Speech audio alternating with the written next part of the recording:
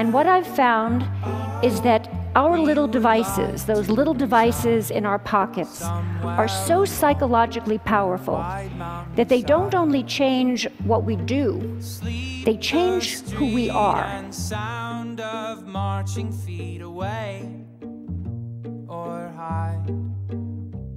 Oh.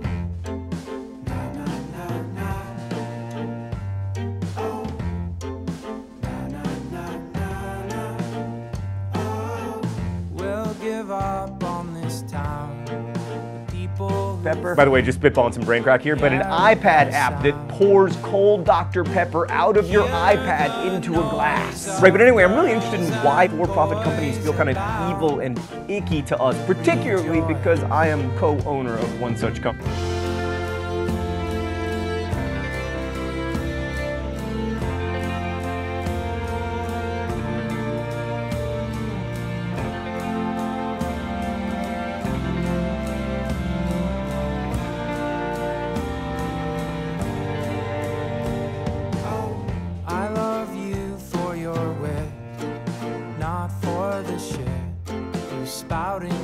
Which brings me to Kiva.org, a website that allows you or me or anyone to be a banker for entrepreneurs in the developing world. You pick the entrepreneurs you want to work with from around the world, and then you loan them money, and there is a 98.5% chance that they pay you back. Whereupon you can re-loan that money forever, or take it out at some point if you want. And admittedly, you don't make any interest on this deal, but as you may have noticed, you also don't make any interest in regular banking these days. We slip into thinking that always being connected is going to make us feel less alone. But we're at risk, because actually it's the opposite that's true.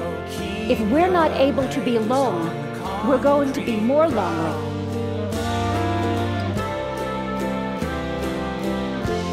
The truth to find what we don't know. So used to getting by with less that they've become almost willing to dispense with people altogether.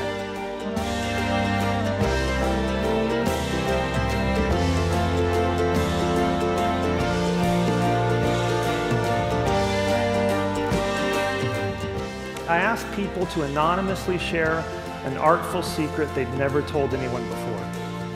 And I handed out these postcards randomly on the streets of Washington, D.C., not knowing what to expect.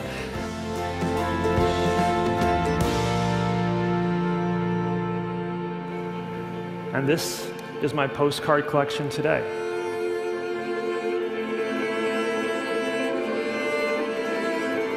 Let's talk about how we can use digital technology, the technology of our dreams, to make this life the life we can love. Thank you.